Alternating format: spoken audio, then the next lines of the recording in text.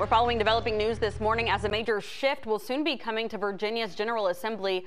A prominent Republican lawmaker from the peninsula is retiring after decades on the job. Senator Tommy Norment currently serves as the Senate Minority Leader. But what exactly does this all mean now for the balance of power moving forward?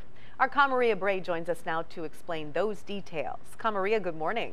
Good morning, Katie and Aisha. Well, 10 on Your Side asked him about his retirement, and he said, quote, "It's time." Now, Norman represents District 3 that covers parts of Hampton, Suffolk, Isle of Wight, and James City County. His leadership at the Capitol allowed him to hold the title of Senate Minority Leader, and recently the senator created a bill that would allow police chiefs to make curfews during civil unrest situations. The bill was passed in the Senate and House, and it's awaiting the governor's signature for it to go into law. He also created a bill that would require school principals to report sexual assault to police.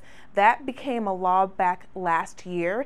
And back in 2018, Norman got the Tommy tax approved, which created a 1% state sales and use tax in the historic Triangle. Now, Norman's term as senator ends January of next year, and news of his retirement comes after Senate Majority Leader Dick Saslaw of Fairfax announced he won't be running for re-election either.